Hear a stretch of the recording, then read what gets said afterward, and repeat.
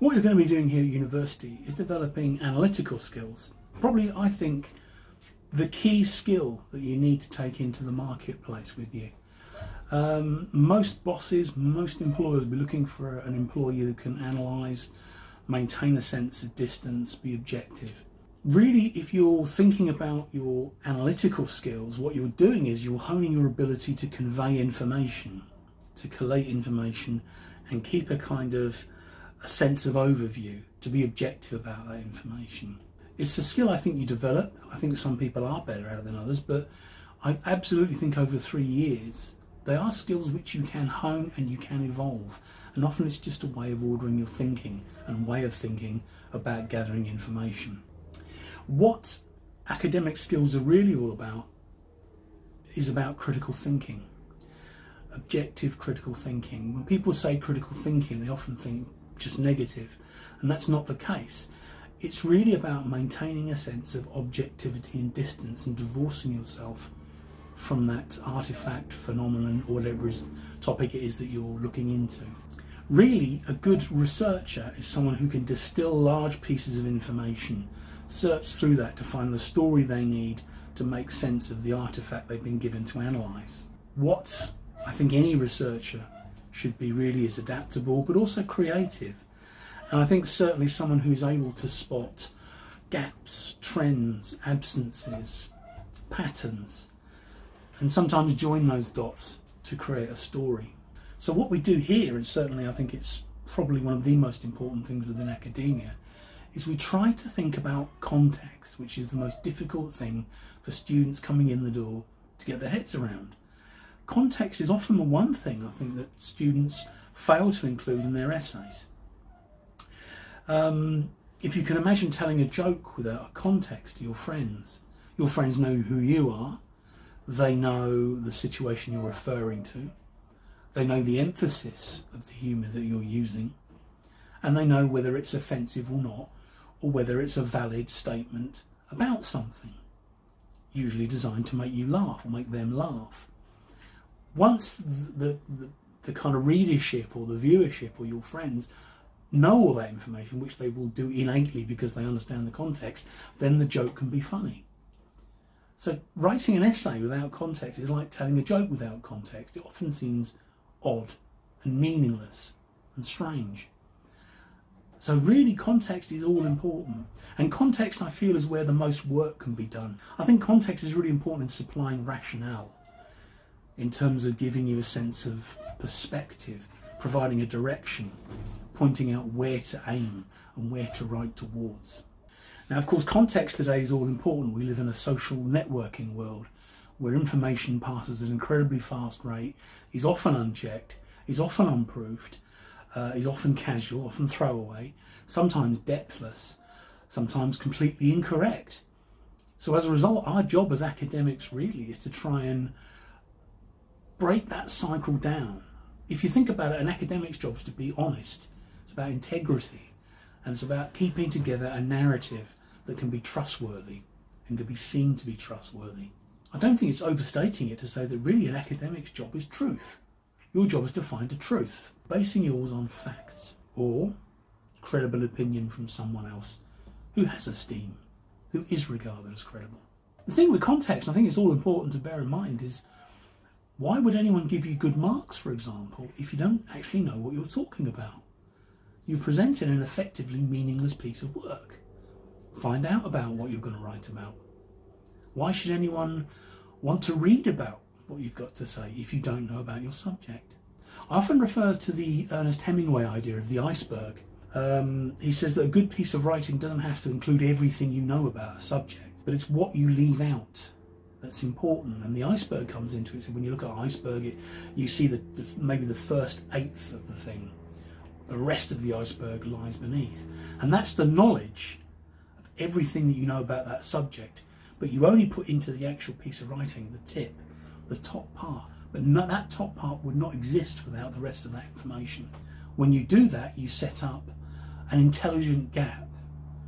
What you don't include demonstrates to the reader that you know what you're talking about.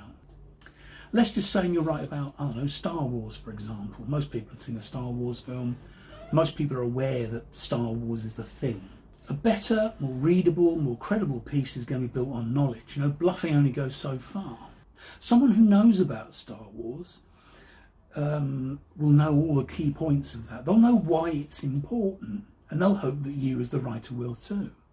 If you get names wrong, if you get dates wrong, if you get the key aspects of the franchise wrong, then the reader will soon sniff that out and then start to look for other errors. And then you've lost trust. You've lost the trust of the reader, and that's very, very important. If you don't put in the foundations, the building block information, which should be credible and well researched, then ultimately what follows on afterwards will be heavily compromised. A piece of writing that understands the subject fully and has something to say about it from a position of knowledge will always stand out. Now, there is a big difference between knowing something is there, being aware of it, and knowing about it. And that's often what context will provide you with. A lot of people can point to something and say, yeah, I've seen a Star Wars film, I know what happens in those things. But do you know who produced it? Who directed it? When it was originally made? The conditions for its inception? Why has it kind of managed to last all these years? The other things are, industrial situation. Who are the directors? Who are the producers? Who are the distributors? Who are the networks of power involved behind it? Who are the writers? All of these names and knowledge of all of this will help you draw meaning out of a story and find an angle for you to focus on.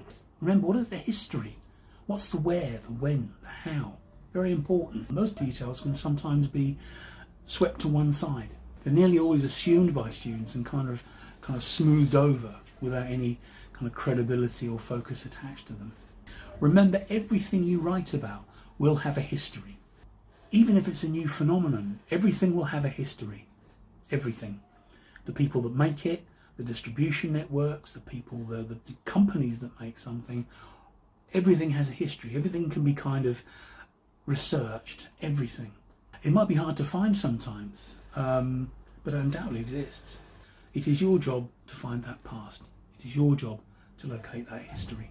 Most people think a degree is an IQ test, and that's not the case. We're not really interested in what you know now. We're interested in what you can find and then how you've constructed a position to inform your statement. People assume it is. They kind of come in a position you're being tested on how brilliant you are. You're being tested on how much research you can find and the quality and the depth of your research and how that can then inform your position. There are ways to start this process. I think sometimes it might seem a bit of a mountain, when you start anything. I know when I start something, I don't know anything about it. I'm there going, well, what is this thing?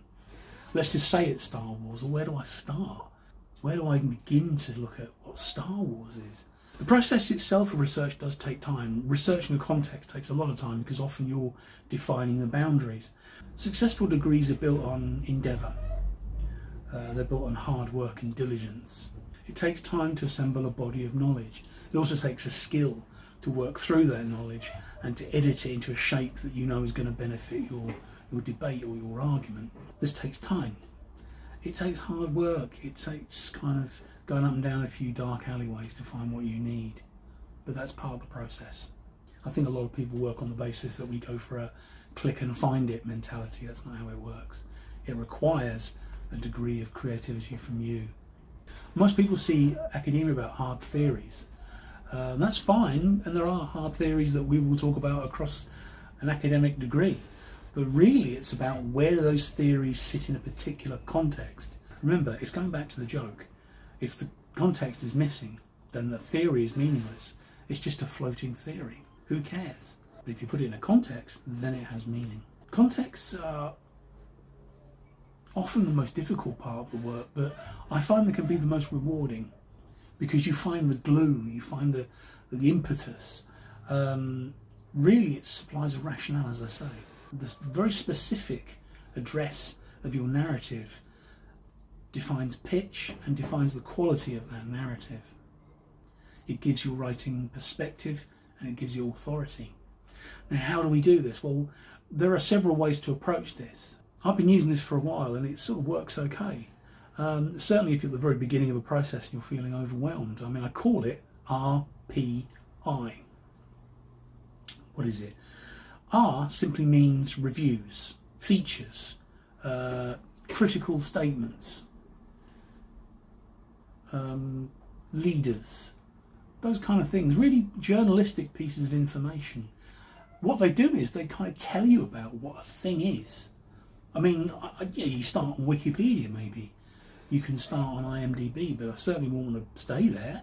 That would be my kind of doorway into a much larger and deeper pool of knowledge. P means simply people, contributors. If you talk about Star Wars, you're not going to talk about Luke Skywalker, you're going to talk about George Lucas, you're going to talk about J.J. Abrams, you're going to talk about Kathleen Kennedy. These are all key names, but also the people that help generate meaning. Maybe the writers of Star Wars are worth thinking about. Set designers, musicians, anything which you think is going to kind of set up a narrative. And institutions. Simply that's studios, companies, political bodies, socio-cultural political bodies, people that make the stuff that are organisations.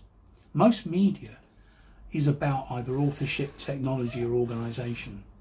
It's about institutions. I mean institutions, I don't mean asylums, I mean, yeah, companies, gatherings of talent, business interests, corporate interests, networks, distributions. All of these things take a while to research and they might seem a bit dry, but that's really where the bulk of it lies. That's really the heart of it.